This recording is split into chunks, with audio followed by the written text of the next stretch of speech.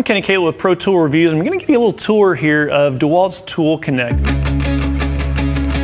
I realize a lot of the smart tech in tools now is kind of intimidating. Let's walk through this a little bit.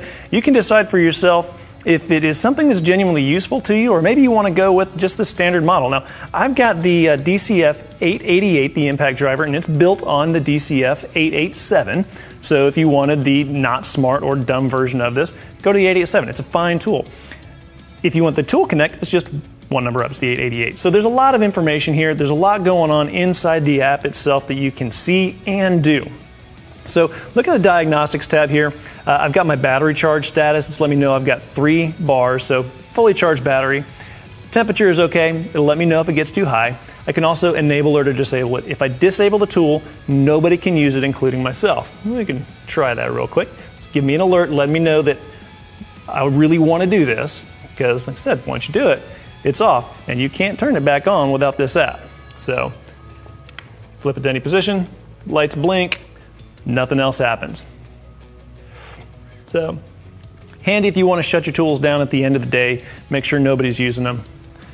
All right, we're back up. So last scene, this is not anything that's clickable on here, but it does tell me the date and time. Now, if you look at Tool Connect on the web, it will bring up a map and show you where it was last seen. That's really helpful. Tool diagnostics, there's just some other stuff going here. There is a backup cell in the tool itself, so if the battery's disconnected, it can still get some information there.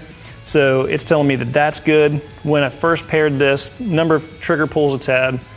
The last time it was shut down, it wasn't a failure, it's because I disabled the tool. So it's letting me know what shut it down last time.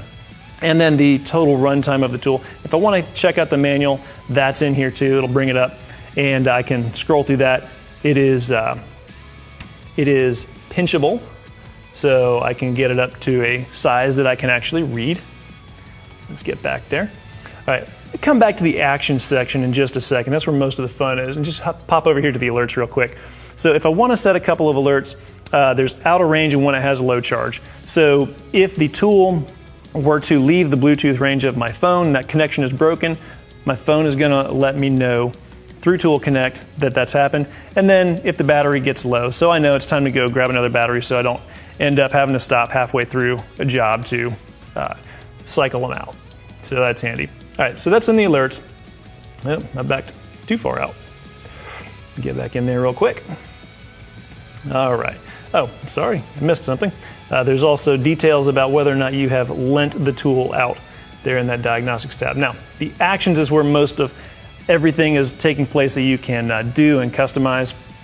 So just going from top to bottom, disable it if it's out of range. Again, this is just if the connection is broken between the tool and the phone, it's going to automatically disengage the tool so nobody can use it. If you've got a sketchy Bluetooth connection on your phone, that's not terribly helpful. Tool enable or disable, you can do that in here as well. The tool settings we'll come back to in just a sec. I can lend this tool out and set the expiration date. So if I want to let somebody borrow this just for the day or overnight, set the date for tomorrow. And let's say I want to give them until 6 p.m. Make sure they get through their whole workday. I can also make a note of who I lent this to, and I might even type the name correctly. So, and you can check here that it will send an alert to your phone at the end of that lending period to let you know that that has expired. So you can either set it back up and give them a little longer if they need it, or know that the tool is disabled until it comes back to you. So I can continue here, and then I can confirm it, or I can, in this case, cancel it because I'm not actually lending it to Chris right now. All right, and then I can also unpair the tool completely. And tools get sold, tools get borrowed or given away, and if you want to just unpair this from your Tool Connect app so that somebody else can connect it to theirs, that's where you do that. Now let's talk about some customization. All right.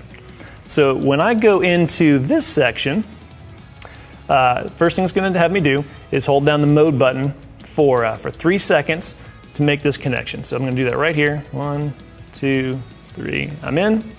Okay. Now the connection is made and I can make adjustments to any mode.